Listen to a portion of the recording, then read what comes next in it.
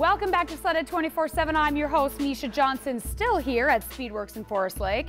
So I'm thinking we should get a little dirty, put a little oil on our hands, because right now it's time for another edition of this Speedwerx build. Speedwerx has been busy this season. A new lineup from Arctic Cat has increased the need for their aftermarket modifications. Jeremy Houle and the crew pride themselves on their handcrafted products, all built right here in the USA. Today, Jeremy's got plenty to offer to the all-new Arctic Cat 1100 Turbo. Hey guys, Jeremy from Speedwerx here. As you can see, we got one of the brand new hot 2012 Arctic Cat 1100 Turbo sled. This sled, is renowned and known as the world's fastest production snowmobile. Comes off the assembly line at 177 horsepower. This new Pro Cross chassis and the Pro Climb chassis are second to none.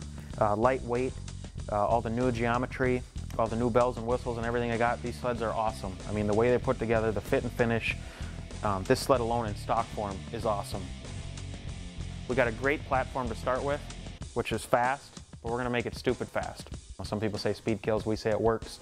We're gonna go through all of our stages and upgrades that we offer for this sled, whether it be our ECU remapping, clutch kits, exhaust, charge tubes, big turbo kits, pump gas applications, race gas applications. We're gonna cover all this stuff. Okay, so stock, we got fast. Stage 1, which we're gonna show you guys, stupid fast. Stage 2, crazy stupid fast. Stage 4, super stupid crazy fast. So today we're gonna go over our Stage 1 setup. Stage 1 consists of our ECU mapping, charge tubes, exhaust, and clutching. ECU mapping, there's several options there. We have, well, an endless amount of maps, but we have what we call 6 base maps. If you can't get premium, no worries. We got a map for 87, you can still ride, hammer down, good to go. Then we have a 210 horsepower map for premium pump gas.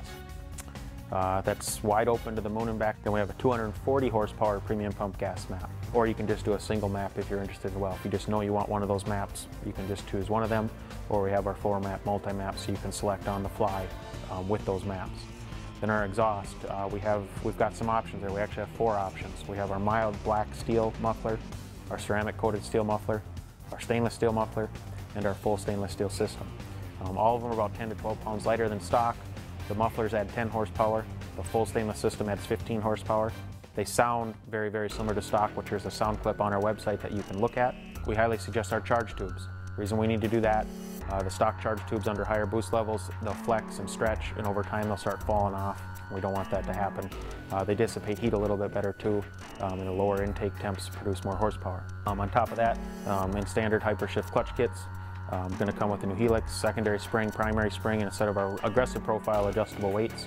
All those components are going to complete your Stage 1 setup, roughly looking at about $1,500 to $2,500 depending on your options on exhaust. We're going to go through with these products here and start doing some installs on them. So you guys stay tuned. We're going to show you guys what this thing's capable of later on in another episode when we've got some snow on the ground. Going to do a real world shootout type deal. If you got any questions, check us out at speedwerx.com.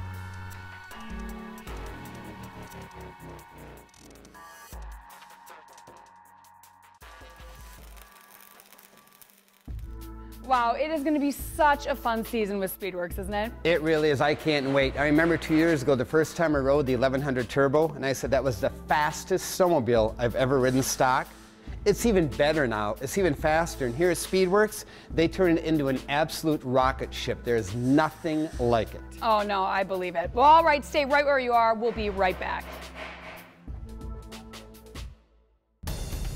When Sled-Ed 24/7 returns, we'll meet the crew who builds the world-class snowcross course at an ISOC event and ride along with the groomer that makes it all possible.